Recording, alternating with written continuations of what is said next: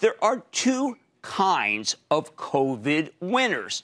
There's the predictable ones that you can see coming. And then there are the counterintuitive ones that took us all by surprise. After a not-so-hot day where the Dow dipped 205 points, S&P declined 0.65%, NASDAQ lost 1.27%, I think it's important to go over the companies that have shocked us here with their outperformance, because I think they can continue to shock. The obvious winners were obvious. We know people are hanging out at Facebook while they peruse Apple's App Store, order things from Amazon, search on Google. These companies, by the way, are all going to go to Capitol Hill tomorrow, where they'll face a hostile audience because they're simply doing too well. I didn't take a chance to figure out that the shutdown would force people to use the internet. If I weren't Jimmy Chill in real life, I'd be jealous of the Titans, even though their CEOs are about to be drawn and quartered by the House Judiciary Subcommittee on Antitrust. I'm torn on this because while these big tech companies, their platforms arguably have way too much market power. No kidding, right? They got there by being really good at what they do. And that's capitalism. And they've all done a much better job of responding to the pandemic than the government. But forget the obvious COVID winners. That's not what I want to talk about.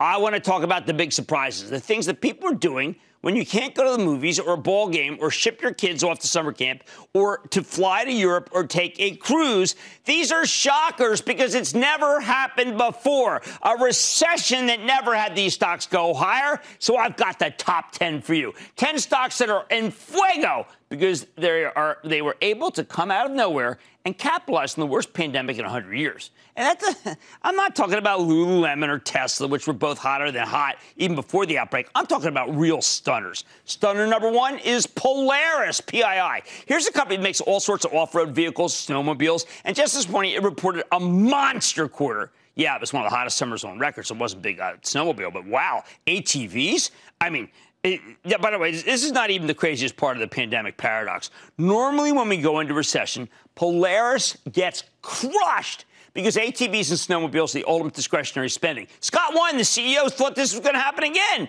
This time, though, Polaris delivered much better than expected numbers. And even Scott admitted to me that he hadn't seen it coming. Turns out that riding an ATV is the ultimate pandemic pastime. Think about it. You're outdoors, you wear gloves.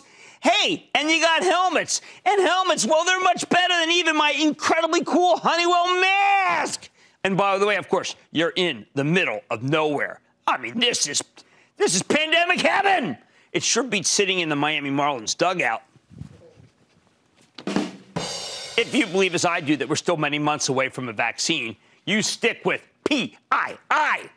Number two, we just got a great quarter from Sherwin-Williams. Apparently, people like to paint their homes when they've got nothing else to do. I'd rather hammer nails into my hands, but I'm not exactly Mr. Home Improvement. Again, in a normal recession, you don't bother fixing up your house. Why? Because it's an expense in a normal recession. Houses lose value. Not this one, though. Home values keep rising as people flee the cities for suburbs and the exurbs. D.R. Horton, the big home builder, reported an amazing set of numbers last night. When you can sell your home, buying Sherwin-Williams paint is a great investment. Same goes for Sherwin-Williams, the stock. Third is Mattel.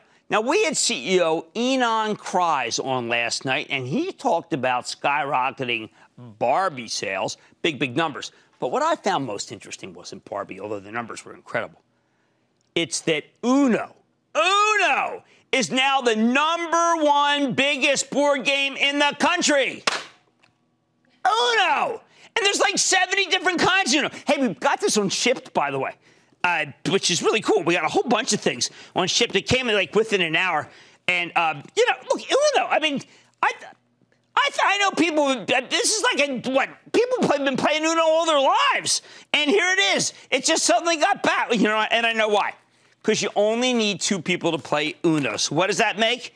It makes the ideal quarantine pastime. This is it. This is what you do when you're being quarantined.